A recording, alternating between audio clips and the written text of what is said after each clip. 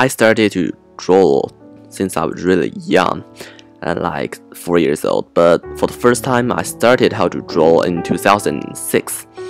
But until 2007, I didn't find any interest in art, so at that year, I drew a lot.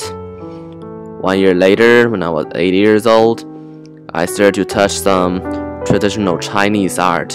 It was hard for me at that age, but I still practiced a lot. In 2009, I started to touch sketches. It's a completely new thing for me. And 1 year later, I tried some paintings.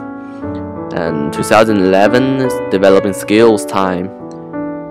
I started to find skills how to complete the sketches.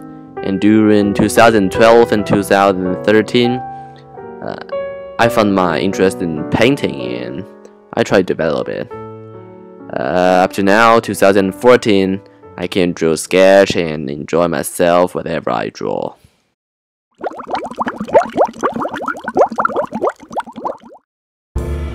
I do art all the time. Maybe 3 years ago, I made a wooden ship, just used wood and maybe papers and blues.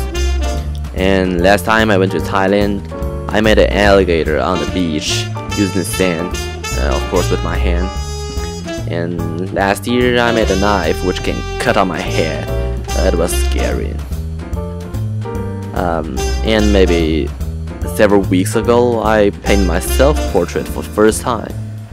Oh, here's I got a video. Hope you like it.